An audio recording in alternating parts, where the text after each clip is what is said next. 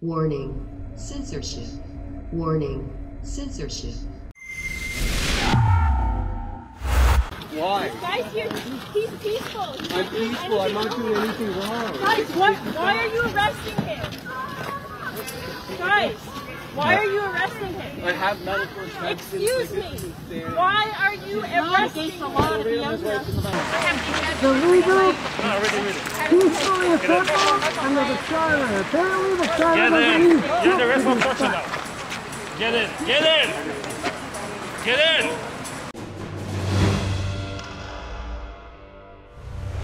I have seen some outrageous Fight the Fines cases come to us here at Rebel News. But today's story of Brittany Green and Nick DeAngelis of Bathurst, New Brunswick could possibly be one of the very worst. Now, for those of you who don't already know, Fight the Fines is Rebel News' largest civil liberties project to date. You see, we're pushing back against these big government tyrannical infringements on our civil liberties, all in the name of fighting the spread of the coronavirus by helping Canadians fight their lockdown tickets, one lockdown ticket at a time. If you've received a lockdown ticket, we don't want you to pay it. We want you to fight it. We want you to plead not guilty to that lockdown ticket and then reach out to us at fightthefines.com. And if we think your case has merit, we'll put you in touch with a top criminal lawyer at no cost to you. We will crowdfund your legal fees and we will fight your fine together. Now, the case of Nick and Brittany is months in the making. So as you watch the videos and clips that I'm going to show you today, you'll see my hair change, you'll see my clothes change, you'll see my makeup change, you'll even see my computer change. Because I've been working on this story for 3 full months in the background. On December 31st, Nick and Brittany were first arrested and criminally charged because they were buying groceries in the local grocery store that they normally shop at, but they weren't wearing masks because they're both mask exempt. I want to repeat that. They received criminal charges and were pinned, physically restrained by the police for the crime of not wearing a mask when they are medically mask exempt. That's where the situation escalated to. Brittany even has a doctor's note to prove she's exempt. Take a listen to our first interview. So basically, we just went grocery shopping like we normally do at Atlantic Superstore. And it was me, Nick, our friend Dave, and a few others. And we went in and everything was fine. We have mask exemptions and basically walked in and then an employee chased after us and he kind of just yelled at us that we need to wear masks in front of everyone. It was really embarrassing. So our friend Dave kind of just snapped back at him and told him to leave us alone. And then Nick had stated that we have an exemption. And then we did our shopping for a little while. And then a cop came in and he basically just demanded that we wear masks. And we stated that we had exemptions. And I actually took them out of our binder and I showed him the exemptions. And he said, okay, well, I'll see if these are approved. And I said, well, I don't need you to see if they're approved. I already know they're approved. And we just kind of like explained to him, you know, we have the right to be here. We have the right to be shopping. You know, I'm familiar with the policy at this grocery store. I know that they allow for exemptions. I'm not sure why the manager didn't just come speak to us instead of just calling the cops immediately, but he felt the need to go that route. So Nick and Dave were just kind of explaining our rights to the cop, and he felt the need to call for backup, and then 7 cop cars came. And then Nick was recording the whole incident for our protection, and thank God that he did. They knocked the phone out of my hand and they kept my phone. I can't get it back. They said they're keeping it as video evidence again, like it's some sort of crime. So they stole my $1,000 phone, and I canceled my phone contract, which ticks me off. I mean, I don't have a phone anymore. But basically things escalated, and about 6 cops tackled Nick to the ground quite violently. They smashed the phone out of his hand. They ripped his hair out, and I was freaking out at this point because obviously, like, this is someone that I love, and it was really scary. So I was just screaming at them to get off of him. And the next thing I knew, I was being thrown to the ground as well. And then our friend Dave also got arrested, and we were all taken to the station. And they held us there for 12 hours in jail. And they're attempting to charge us now with 3 criminal charges. Yeah, we got fines on top of that. Yeah. What happened? Like, I was being a bit assertive to the police, and like, that's the way I am. Like, when I shop with this thing. It's full of randomized control style studies proving masks don't work. And I kind of educate the police, and I said basically, well, I mean, it's the same material on both sides, so you're protected, and I don't really need your protection for a mask. I'm not looking for like a protection from a flu. And the last thing I said to him was like, when there was more officers approaching, I said, not wearing a mask is not a crime, just like that. And they, without warning, they just tackled me, threw me to the ground very violently, and like basically arrested me. There was no warning at all, and they literally, when they charged me, it's just stop resisting, stop resisting, stop resisting. Right, like that's just the way they're trained. I didn't resist at all.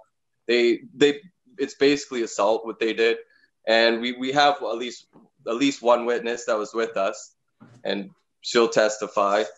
I mean, what they did inside jail, the worst thing they did in jail, when they wouldn't let us leave. I had our medical exemptions. I asked the officers. They wouldn't even they wouldn't take our medical exemptions. Like, they didn't obey them, so they wouldn't acknowledge them. So when we had to leave the cell, they said we couldn't leave unless we put these on our face. And this is the actual one they put on my face. It's an N95 mask. It says this respirator helps protect against certain particles. Misuse may result in sickness or death, right on the mask. And they put us into this little ritual. And I said the same thing. I'm like, you're protected. Like, I don't need your protection. And so we couldn't even leave without doing it. And it's so abusive. It's so the abuse of power. And the reason why we've had the police called on us maybe 8 times by customers, employees here, because since the mask mandates in New Brunswick, I've seen 3 other people not wear a mask in the store. And we go out all the time, we go to malls, this and that. So the compliancy rate here, when you don't wear a mask, you really get harassed. And we've been to the Moncton Mall, and 5 RCMPs show up and just follow us around just because we're not masked. I mean, yeah, just because we don't wear a muzzle. So they held you for, you said, I think 12 hours. Yeah. And then Yes. you were released without charges, but with fines. What were the total of your fines? And what were they for? Fines they were $292, the fines. But no, they charged us criminally with 3 different charges somehow. I don't understand how they even are able to do that, but they have quite the stretch of the imagination. So what are the 3 different criminal charges that you're facing for trying to buy groceries in a grocery store when you're medically mask exempt?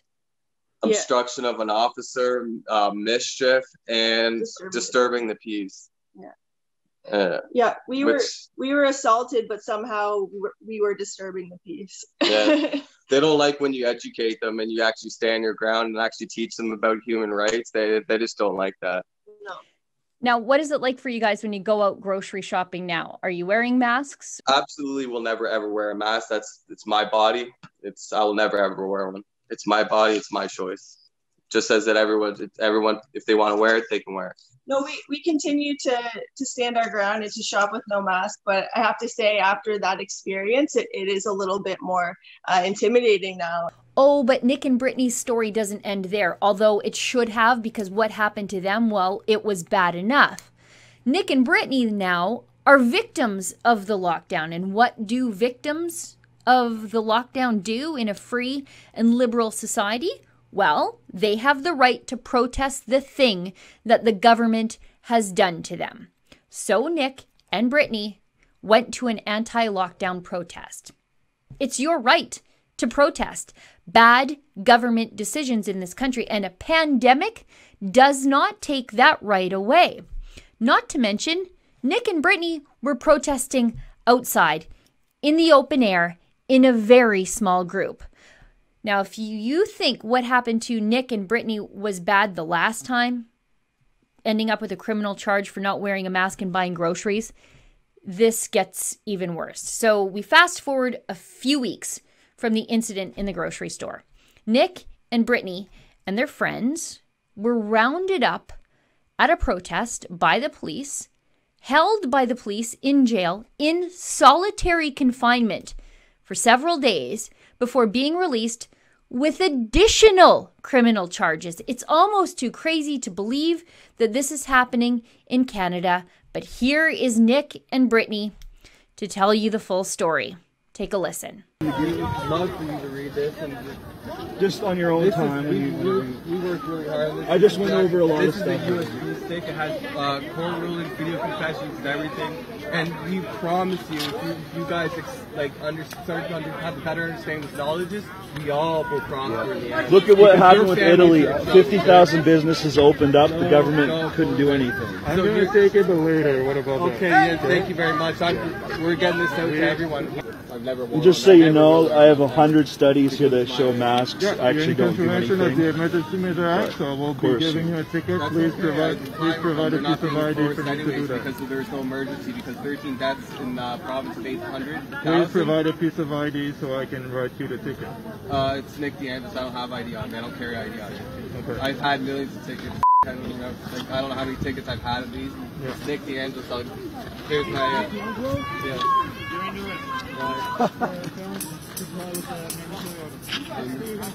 There you go. More. Brit! More tyranny. Brit! More tyranny. Brit! I'll. I hope you got. I don't know how you guys. Brit! Brittany! Brittany! Brit! Brit! Brittany! Brittany, he's calling you. Nick is calling you. What are you doing?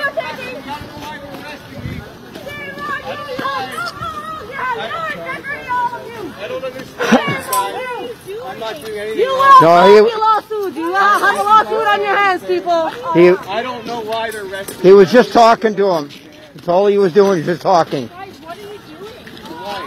Why? Guys, he's peaceful. I'm peaceful. I'm not doing anything wrong. Guys, why are you arresting him?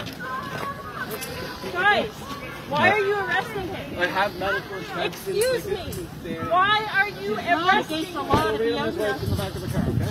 It's unlawful. Please grab my phone, please grab my phone. Please grab my phone. Someone grab my phone, please. I'm giving them permission. You don't touch it. I'm giving them permission. Yeah, it's not your permission. That's not in your possession. Sir, she's giving it to me now. She just gave it to me. Yeah, tough guy. All right, I'll step back.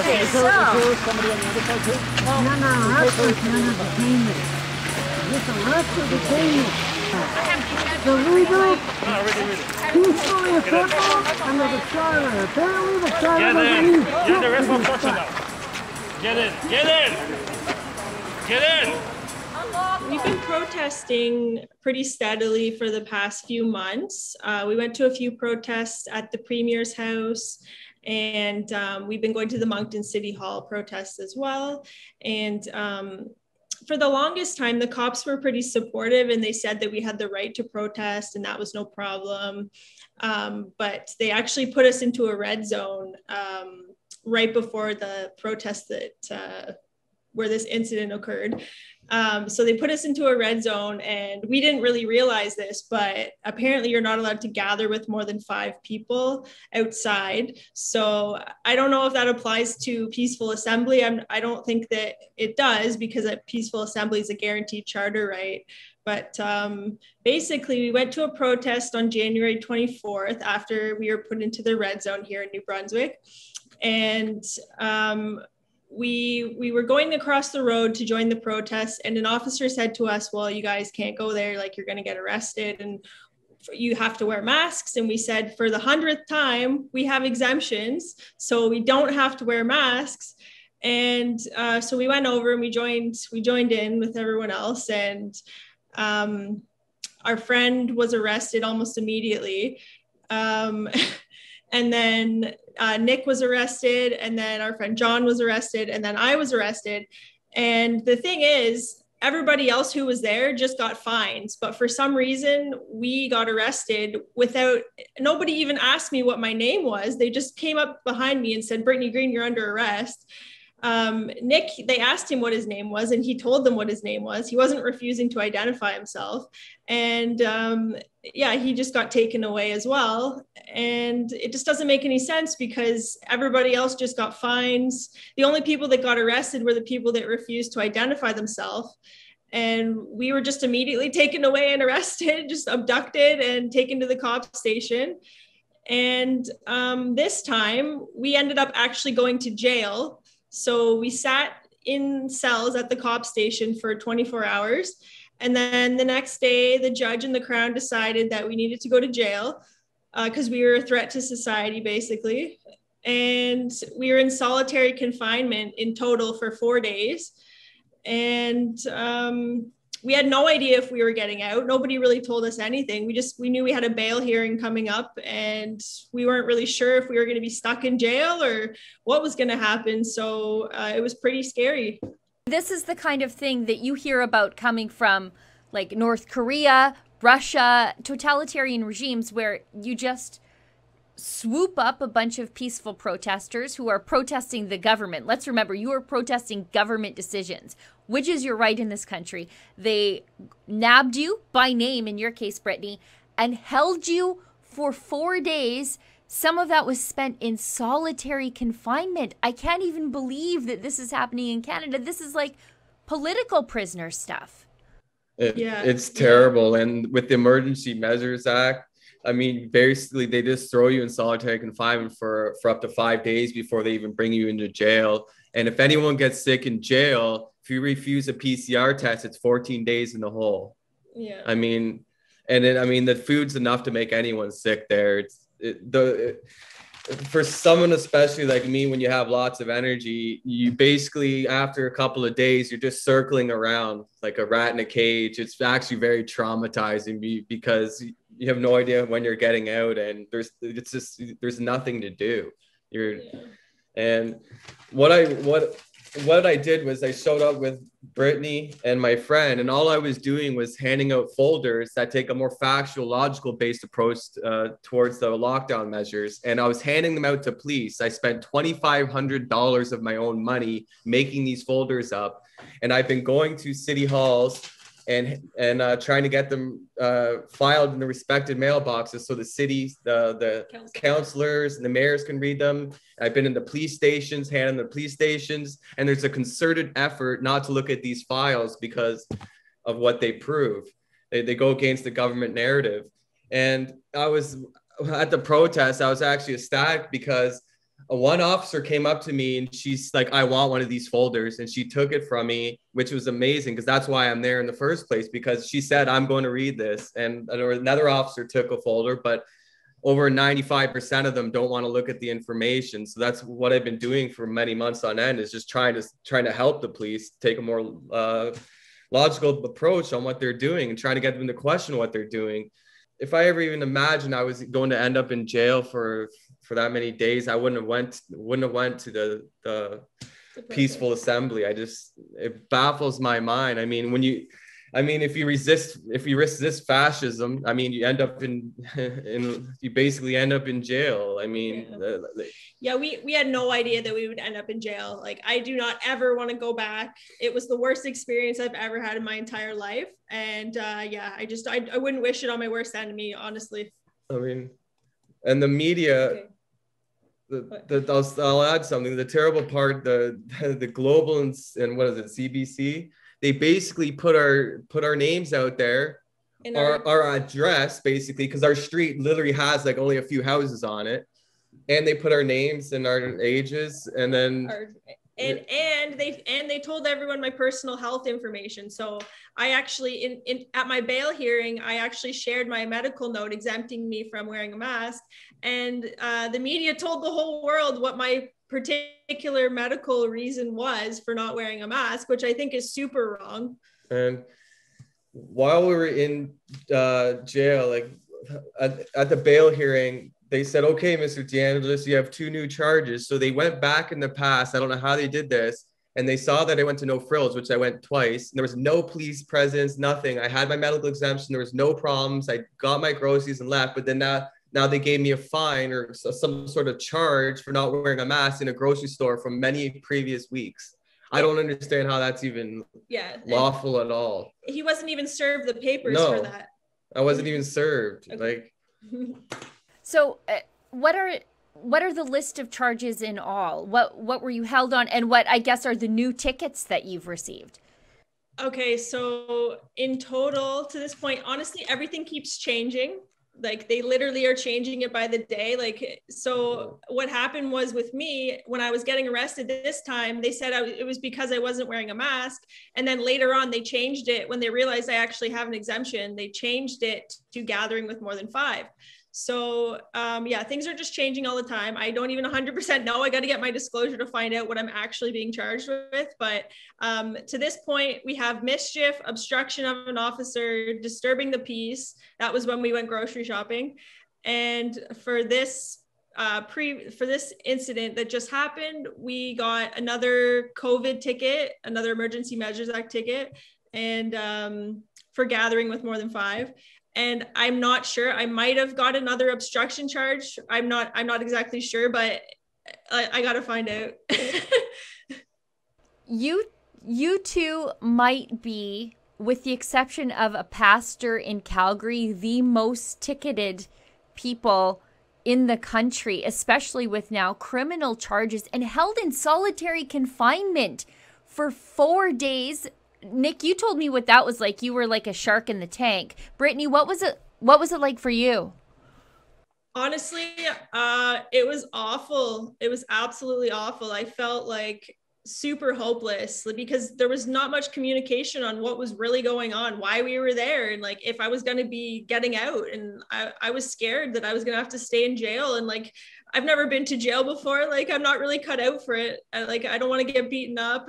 I thought like, oh my God, I'm going to die here. Like someone's going to kill me. And I kind of just kept having panic attacks thinking like, well, what if I don't get out? And it was hard. It was really hard. And the worst part about all this is like right now, the people who got out of jail, there was other arrests. My friend John, the police made people sign orders so we can't talk. It's censorship. So we can't talk to them. I can't talk to some of my friends, and if my friends talk to me, they can go right back to jail because of something they signed.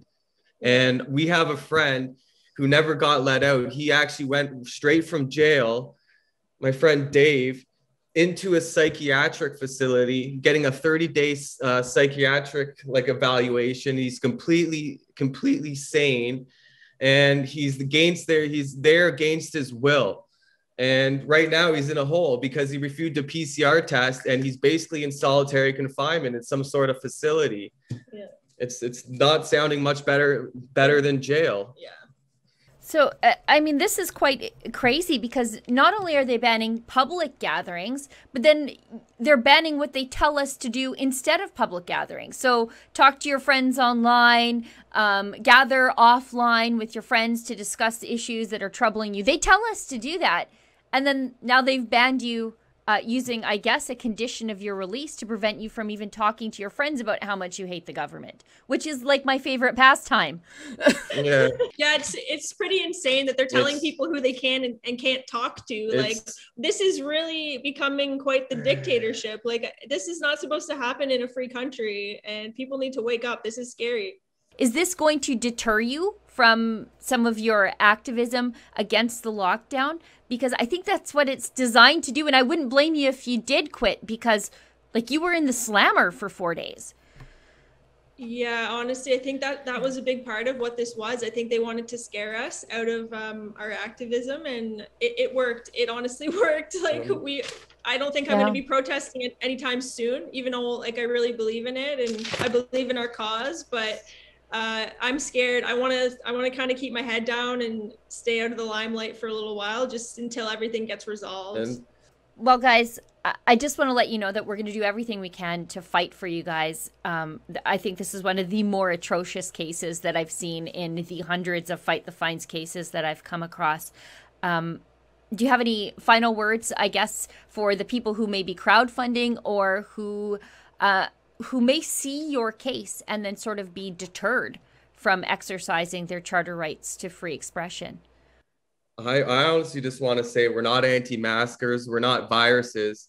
I mean, we're human beings, and it's our fundamental right to breathe in adequate levels of oxygen unrestricted. And we don't want to erase our identities. I'm happy showing my face. And when other people are wearing their masks, it's the same material on both sides. That means you're protected if you believe the mask works. I'm not asking for anyone's protection. I can protect myself from any flu. Yeah. And just we're very grateful for everyone that's donating and for what you guys are doing to help us. Yeah. Honestly, it's such a world of a difference, and it gives us so much relief that we have that support. So thank you so much. And I want to encourage people to keep fighting for what they believe in, because really everything that's going on is unconstitutional, and we need to stand strong for our fundamental liberties that are currently at risk. And we appreciate Rebel News not censoring us and bringing accurate information to the public eye, because this is very important. It's so offensive to the concept of freedom and free will and free association and the ability to have free speech in this country to see the police ticketing protesters. But they've gone one step further in New Brunswick. Now they are arresting protesters and throwing them in jail for several days in solitary confinement because they break the COVID regulations. But I suppose I should get off my high horse, because in my province of Alberta, the government held a pastor in jail for 35 days for the crime of giving Christian services unregulated by the government. And just like the aforementioned Pastor Coates here in Alberta, the Crown prosecutor handling Brittany's bail case, Maurice Blanchard, argued that she should also stay in jail until her trial because she has repeatedly violated the province's COVID-19 regulations. They made the same argument here with Pastor Coates. Now, the good news is, despite all the bad things that have happened to Nick and Brittany, Rebel News was finally able to hire them a lawyer named Josh Halpern, who is going to help them fight their criminal charges in court at no cost to them. Now, I sat down with Josh just a couple of days ago to talk about the case and what comes next. Take a listen. We have to look at the context. Okay, so let's talk about the COVID rates in New Brunswick. And from the beginning, there have been 1,500 incidents of COVID. That's what's being reported. That's out of almost 800,000 people. And out of those 1,500 incidents, there have been just 30 deaths thus far. And each of those deaths, each of those individuals had underlying complications. And I mean, that's crazy right there that it's such a small number. But even the number of 30, even those 30 COVID deaths, that doesn't even paint an accurate picture. In 2018, 50 people in New Brunswick died from the flu. Since COVID began, there have been 8 deaths from the flu. So something doesn't add up properly. Not to mention, there are fewer people being hospitalized now than in previous years. So to now apply this to Nick and Brittany and this whole situation, to go ahead and say that there is enough of a danger to justify infringing on virtually all of our charter rights, that is reckless. The harm that these laws have caused and had on our charter rights is so much greater than any possible benefit.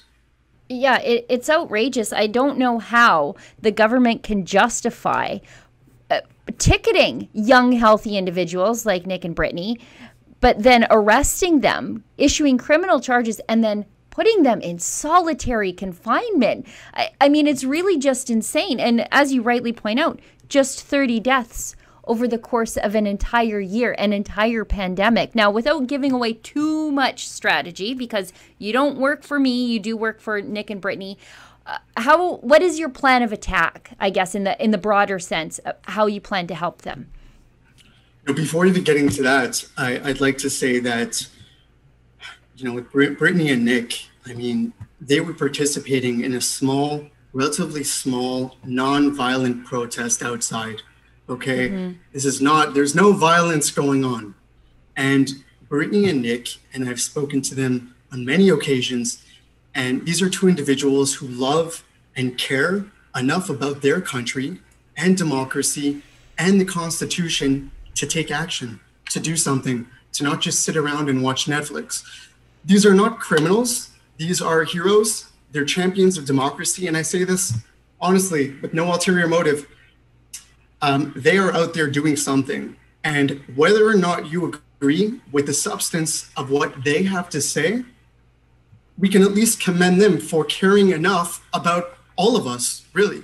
Yet they're treated like criminals by the police, by the public, by the media. They were in jail for 5 days and 4 nights.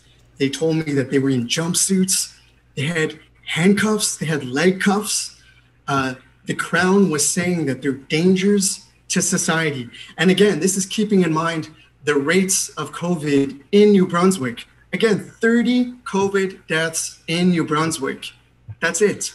And these people are criminals for participating in an innocent protest outside just because they love their country. And, it's puzzling to me why people are targeting them the way they are, right? Champions of our democracy, really targeting them instead of targeting, let's say, people waiting in line in a packed McDonald's, waiting for a cheeseburger. If you believe that COVID is a real issue, shouldn't this packed McDonald's where people aren't properly socially distancing be more of an issue? And, the last time I checked, a cheeseburger is more likely to kill you than an innocent protest like this. So, no offense to Nicholas and Brittany, and I told them this straight out.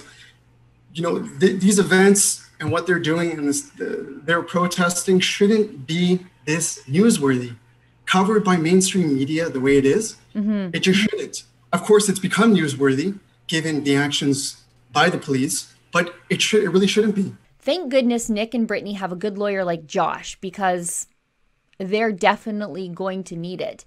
That Crown prosecutor wanted to keep them in jail until their trial, whenever that might be, at the same time the legal system releases offenders because of the coronavirus. It's going to be very expensive to defend multiple criminal charges resulting from these protests and being mask exempt, and for the police not listening to them because they were mask exempt.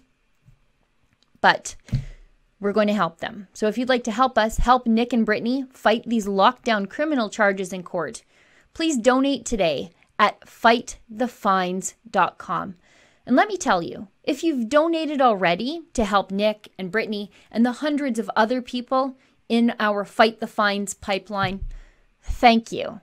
I hear every day from people like Nick and Brittany about how grateful they are for the difference your help has made for them in their lives. For Rebel News, I'm Sheila Gunn Reid. Every day that we haven't been kicked off of YouTube is a day that I think that we are living on borrowed time. YouTube can't wait to kick us off. Can I ask you to do something? Please go to afteryoutube.com and give us your name and email address so that we can tell you where to find us when YouTube inevitably disappears us. Again, that website is afteryoutube.com.